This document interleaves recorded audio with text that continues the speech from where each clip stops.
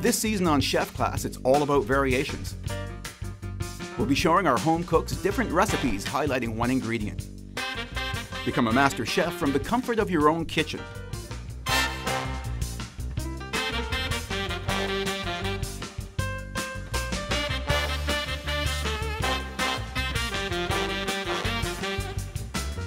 Chef Class Variations.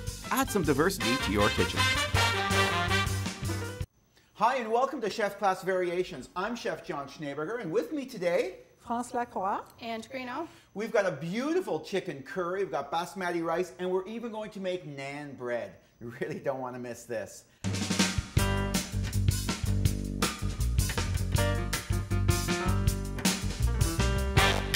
All right, so naan is already set up with your yeast in your water.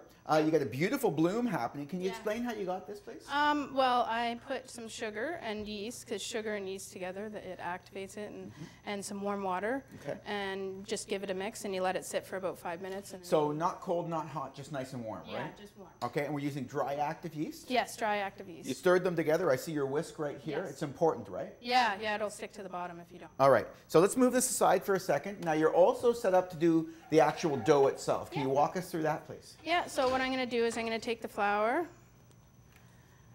and some baking soda, and I'm going to, or baking powder. Okay. Sorry. That's great. And I'm going to sift it. And then once that's sifted, I can add in salt and sugar. So salt and sugar. And then once that's done, I'm going to take the yeast mixture here, and I have to add some yogurt and olive oil in.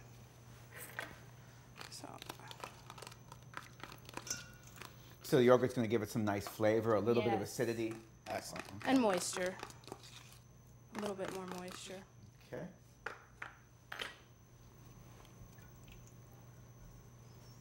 And then you just want to incorporate it together. Make sure it's all incorporated in. And then once that's done, you're going to put the yogurt mixture in with the flour and baking powder. Make sure we get all that in there. Yeah. There we go. And you just use your hand and incorporate it all in together to make a dough.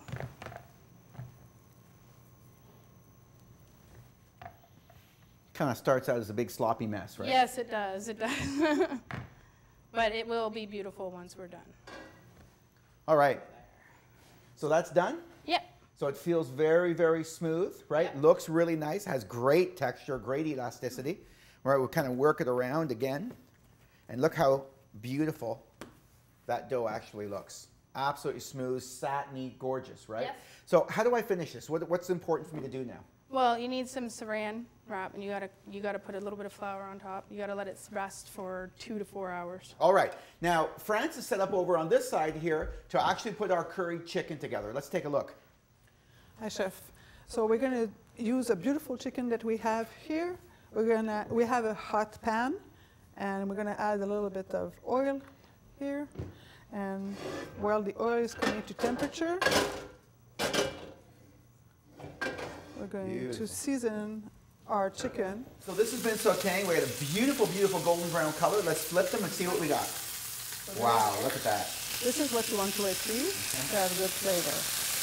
So that's not just going to help with look. That's going to be flavor, isn't it? It is. It is absolutely going to be flavor.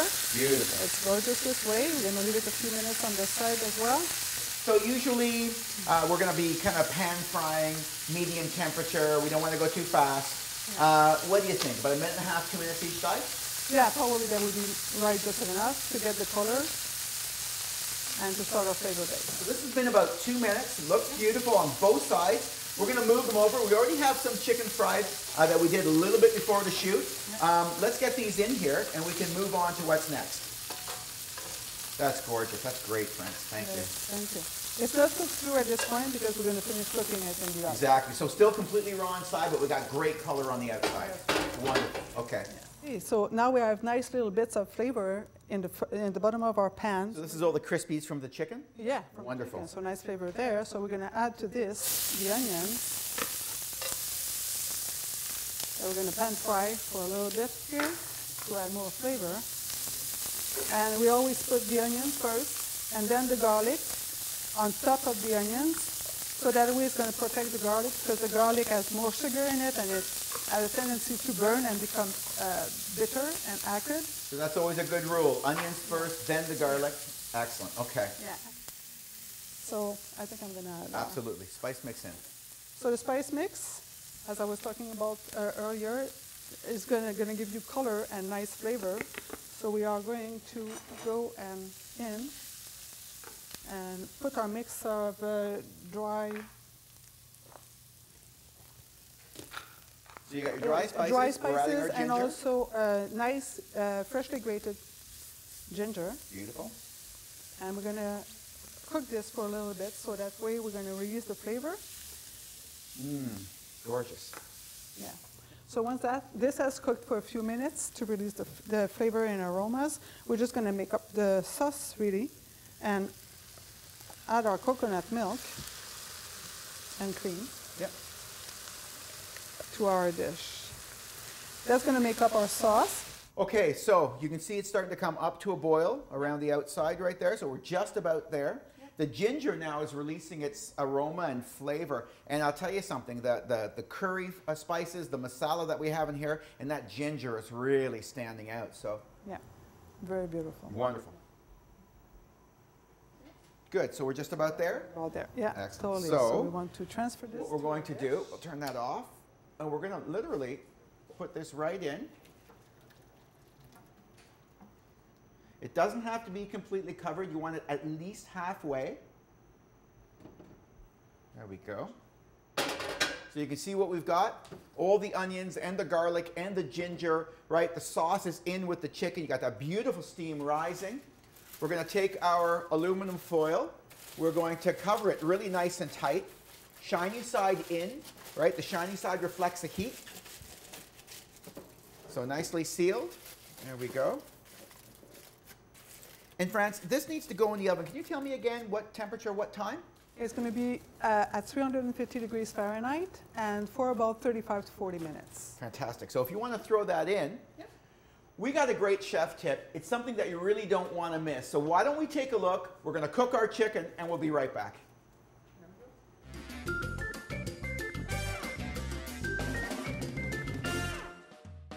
Kitchen talk sounds like a completely different language. We'll explain some definitions that will help you become a better communicator. Welcome to Chef Talk. Today we're a little bit busy, but we're going to talk about kitchen talk today. Kat, I need 2 steaks on the grill for table 5. Yes, chef. Damon, where's your carrots, man? I need them. I haven't done yet, man. Come on, dude. Chelsea, hop over, help them out. Yes, chef. Thank you. Fine. When they're saying behind in the kitchen, that's the most important words in the kitchen, especially also sharp behind. And when I was talking to Damien about his mise en place, that's all your stuff. If you have a assigned plate, you have to have everything with you at all times and it has to be all done before service. Kat, I'm waiting for those steaks. Come on, come on. I'm in the weeds. When Kat says she's in the weeds, that means she's far behind on her chits and she needs to pick it up and hurry up. Expand your food repertoire and become a master chef from the comfort of your own kitchen.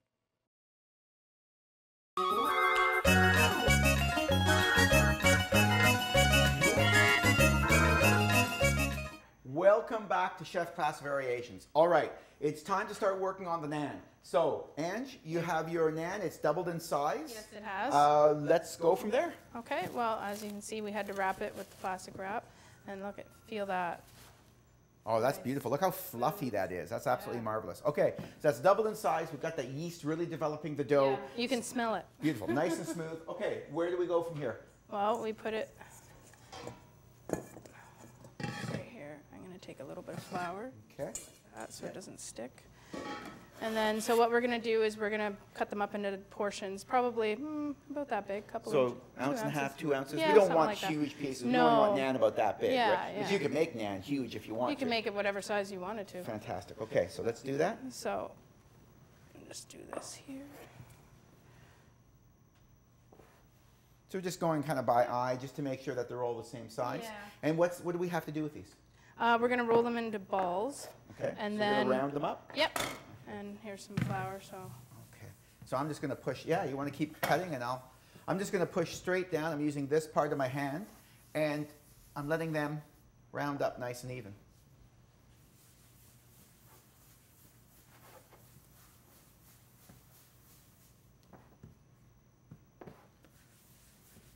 And I'm pushing down quite firm. There's a little bit of flour on the bottom, so they want to kind of run away on me. There we go.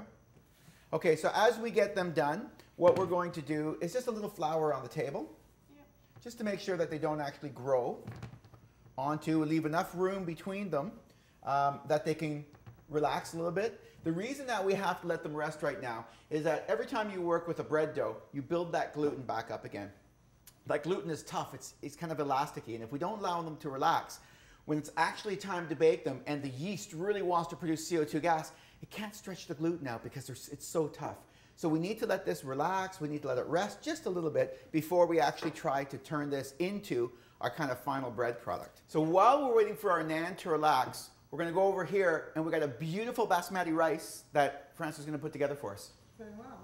So I'm warming up my pan here. I'm going to add some clarified butter or ghee, if you wanted to as well. Okay, so clarified butter or ghee is actually butter that has the what removed? The water? The water and the milk solids. That's removed, right. So it doesn't burn as easily. Beautiful. So this is really just butter fat, right? Yes, it is. But it has that beautiful flavor of butter.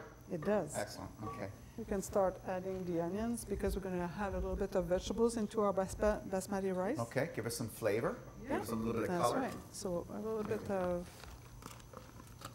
onions.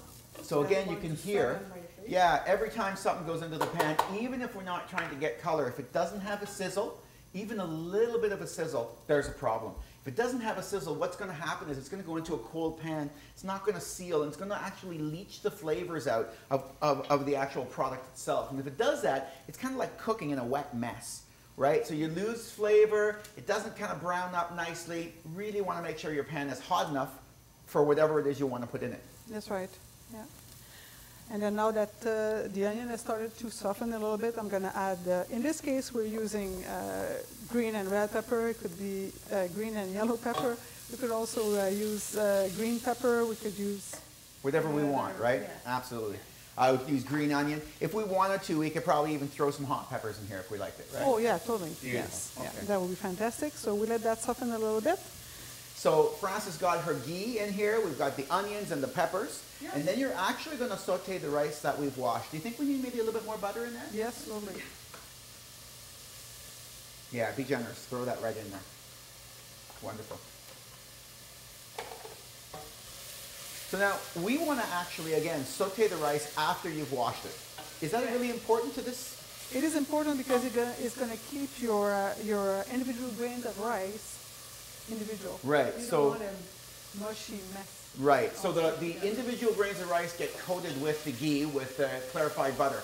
And it prevents them from sticking together when they're actually cooking later on. So you get that nice, fluffy, light rice. And of course the flavor, well, there's just nothing wrong with the flavor as well. So beautiful. There we go. You can see again, if you take a look inside here, let's just tilt this up. Look how shiny and how beautiful the actual individual grains of rice are. They've been coated with the butter. Oh, they're wonderful. And at this point, you may just want to add your 2 cups of water. I had 1 cup of rice, so the ratio is usually 1 cup of rice, 2 cups of water. Okay, now we went ahead and we heated up this water ahead. Water has to be hot. Anytime you're making rice, it has to be hot water. If you use cold water, the rice actually, the pores on the rice stay open and the starches leach out. Even if you've done this technique, the starches will leach out and you get a gummier rice. So hot liquid keeps everything kind of together, seals everything together, and the rice is much more fluffy. So a little bit of salt and pepper at this point, just for flavor. Just for flavor. Exactly. A great chicken stock would be amazing. A vegetable stock would be amazing as well, right here. Yeah, definitely. Okay, so we're going to stir it all in. What's the last part to do here? We have to make sure. We bring it to a boil, and then we cover it. Once we cover it, though, we just like bring down to low, Right. and then let it So cook very for about low 15, simmer, 20 minutes. and we Very cover it. low simmer, yeah. What we want to make sure that we do with rice as well is in this, it's 1.75 almost 2 parts liquid to 1 part rice. We want to allow the rice, being a starch, to actually absorb the moisture and swell.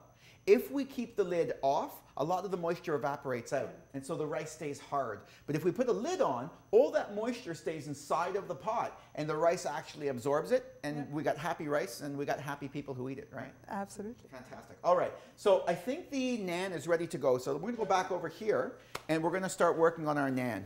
So let me just turn this up a little bit. Ange, what do we got? Is it looking good? Yep.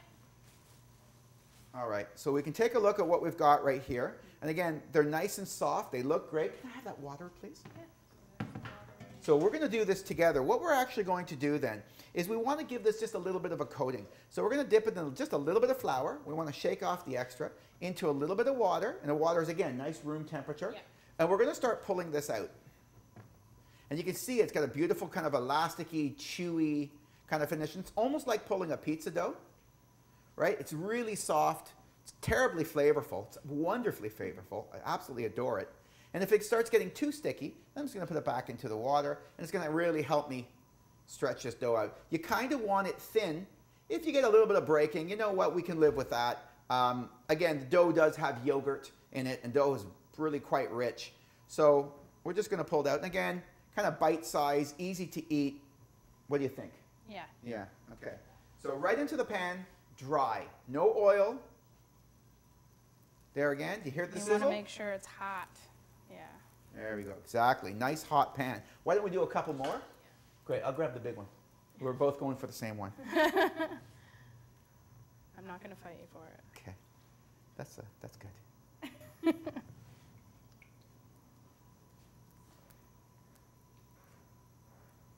So really simple, this is done in the pan. I mean, again, this is so easy to make. You can actually do this in an oven if you want to. Again, very, very high temperature. You're going to have a kind of a heavy rack to work with. Some people will brush with a little bit of oil. I like to brush it with butter after it's done. So we're going to do that in a little bit. Take a look at what we've got. Look how beautiful. A little bit golden yeah, brown. golden brown, crispy. I like that kind of mottled look. It's not solid color. It's all kind of uneven and beautiful. Look at that. That's amazing. I'll let this one go just a little bit more. Yeah, it's so big. All right, so take a look at what we've got. Look how beautiful these are. We just flip them over, and there we are. Both sides of the naan. Really lovely. So we're going to move them off. We're, of course, going to have our next batch ready to go. I'm just going to push this aside right now. Move that over. Get it out of the way. Thank you. Now, we've got some melted butter, and we're just going to lightly brush both sides of our naan with the melted butter. Again, clarified butter is perfect for this. We don't want too much. We don't want them to be soggy. Just a nice light brush. All right. I think we should check and make sure that these are absolutely delicious. So, look how gentle and delicate that is when we tear it. Let's find out. Oh, that's yummy. It's really yummy. That's really yummy. Okay, you know what? Chicken's in, rice is on. We got a whole pile of naan to finish. Why don't we take a little break? When we get back, we're going to put the whole thing together. We'll see you in a minute.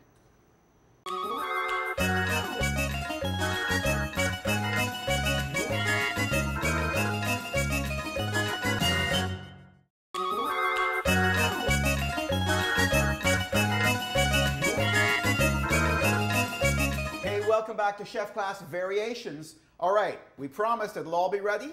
It's all ready. Take a look at how absolutely gorgeous that chicken is.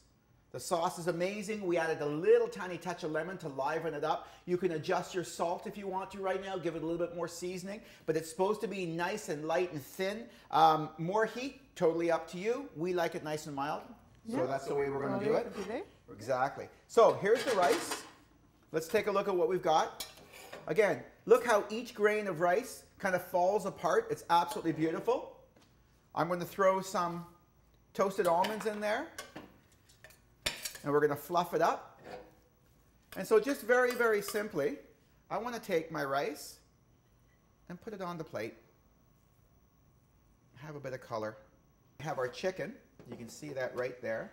And I just want to take an assortment of chicken pieces. So I have a little bit of the chicken breast here. There we go. Maybe a nice drumstick. Another piece of breast on this side. Okay, definitely have to have a little bit of sauce. So we're gonna fire some sauce right on top of all this chicken. Now, the garnish has to be very, very simple. You don't really want to do too much. It's so wonderful all the way it is that we're simply going to take a little bit of green onion, just right in the center, maybe a little bit around the plate. And this would actually mix in with our rice as we're eating, because the flavor is really something special. A little bit of lemon. Just going to tuck those in. There we are.